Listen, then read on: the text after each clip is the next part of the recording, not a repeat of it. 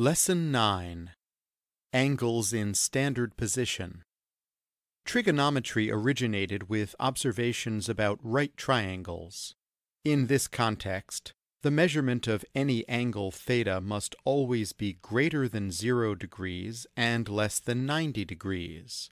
That is, greater than 0 radians and less than pi/2 radians. Modern trigonometry, however, extends the domain of theta to include all real values, including 0 and the negative numbers. To accomplish this, trigonometry introduces a concept called standard position for angles. In standard position, the angles that arise when working with right triangles all fall within the first quadrant.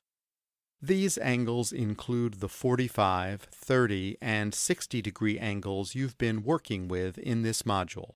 Standard position, however, provides the means for drawing angles of any magnitude. For example, three important angles are 90, 180, and 270 degrees. In radians, these three angles measure pi/2, pi, and 3 pi/2. Additional angles appear in the second, third, and fourth quadrants. For example, three important second quadrant angles measure 135, 150, and 120 degrees. These three angles are reflections across the vertical axis of the 45, 30, and 60-degree angles.